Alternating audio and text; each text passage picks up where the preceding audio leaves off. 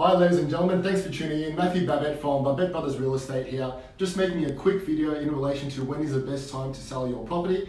A common misconception and common objection that we're getting from a lot of people is, I want to wait till the market increases or the market is going up before selling my property. They think that they're going to get more for their property this way and not realizing that they're actually going to pay more for the next property and they're actually going to lose out on the transaction in the end. This is not the same for everybody. Everybody's situation is different, particularly if you're only going to sell. It doesn't apply to you, but I'll just go through it now briefly so you can get an idea of what I'm talking about.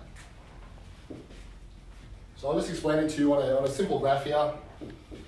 So we have the first line of the graph, which is the time.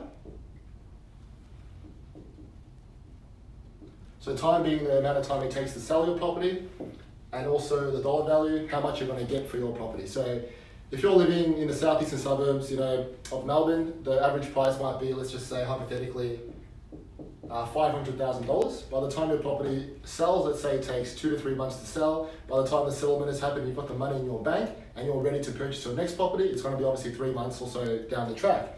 That would mean that the prices have gone up. So let's say the prices in that area are now $520,000. If it was a longer settlement, it took you longer to sell, and it was like 3 or 4 months, something like that, the prices would now be higher. They'd be something like $540,000.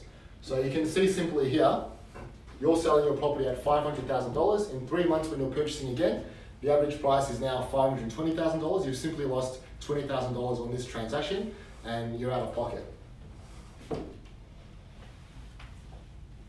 On the reverse side to that, if you're selling when the market is actually on the way down, let's say you sell for $500,000, it takes 2 to 3 months to sell, you've got the money in your bank, you're ready to go.